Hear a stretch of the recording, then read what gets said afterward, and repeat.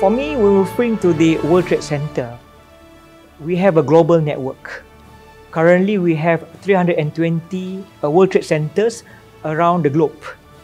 Malaysia now is a global alliance as part of the World Trade Center of the world. I believe that it is going to be a leapfrog, especially a brand footage with many collaborations and partnerships where we have the brand of the World Trade Center Association.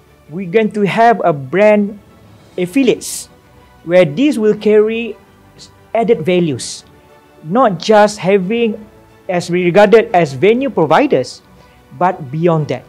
We're going to be a leading hub for the MICE industry, which is meeting, incentive, convention, exhibition, not just domestically, but internationally.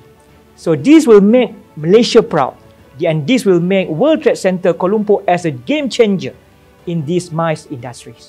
Over the past 30 years, we have been providing event spaces and exceptional hospitality services for both local and international markets. I believe that with these awards, it's going to be brand positioning of World Trade Center Kuala Lumpur in terms of promoting MICE industries, not just in Malaysia, and especially with the affiliates of World Trade Center Association. I believe that once the borders is open, of course, I'm going to use this opportunity to invite all the leaders of the World Trade Centers associations to come to Malaysia to experience Malaysian hospitality, despite to bring as many foreign direct investment and businesses to come to Malaysia.